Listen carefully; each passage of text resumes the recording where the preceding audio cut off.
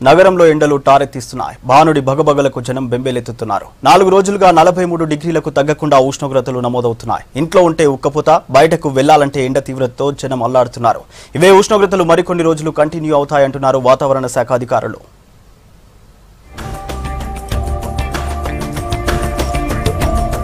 సిటీలో ఎండలు మండిపోతున్నాయి. పగటిపూట ఇంట్లో నుంచి కాలు బయటకు పెట్టాలంటే 1-2 సార్లు ఆలోచిస్తున్నారు జనం. తప్పనిసరి పరిస్థితుల్లో తప్ప బయటకు రావడం లేదు. రోడ్డు మీద పట్టుమని 10 నిమిషాలు కూడా నిలబడలేని పరిస్థితి ఉంది. 4 రోజులుగా 43 డిగ్రీల ఉష్ణోగ్రతలు గ్రేటర్లో కంటిన్యూ అవుతున్నాయి.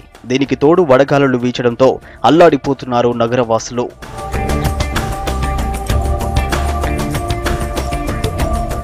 మరోవైపు ఎండలోనే విధులు నిర్వహించే ట్రాఫిక్ పోలీసుల పరిస్థితి దారుణంగా ఉంది. ఎండలు రికార్డు స్థాయిలో నమోదవుతున్నప్పటికీ ప్రికాషన్స్ తీసుకుని డ్యూటీ చేస్తున్నామని చెబుతున్నారు ట్రాఫిక్ పోలీసులు.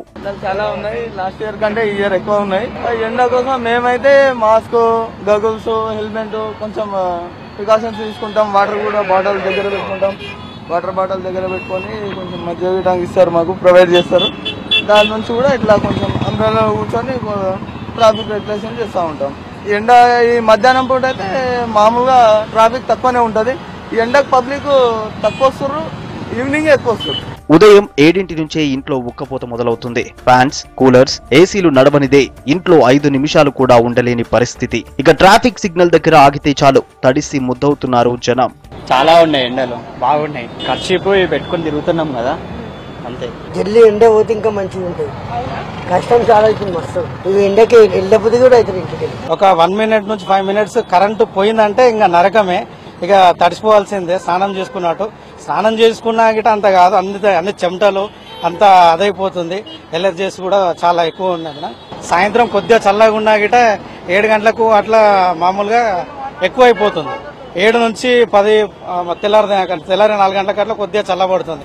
రాష్ట్రమంతటా సాధారణం కంటే 4 నుంచి 6 డిగ్రీల ఉష్ణోగ్రతలు అధికంగా నమోదవుతున్నాయంటున్నారు వాతావరణ శాఖ అధికారులు. ఉత్తర వాయువ్య దిక్కు నుంచి వీస్తున్న పొడిగాలుల వల్లే ఎండలు అధిక స్థాయిలో ఉన్నట్టు తెలిపారు. ఇదే పరిస్థితి మరికొద్ది రోజులు కంటిన్యూ అవుతుందంటున్నారు వాతావరణ శాఖ అధికారులు. ఉత్తర దిక్కు నుంచి ఇటు వాయువ్య దిక్కు నుంచి కూడా ఈ పొడిగాలులు రావడం వల్ల నేరుగా మనకి ఇటు మధ్యప్రదేశ్ మీదుగా, విదర్భ మీదుగా మనకి తెలంగాణ రాష్ట్రంలో కూడా పొడిగాలులు వస్తున్నాయన్నమాట.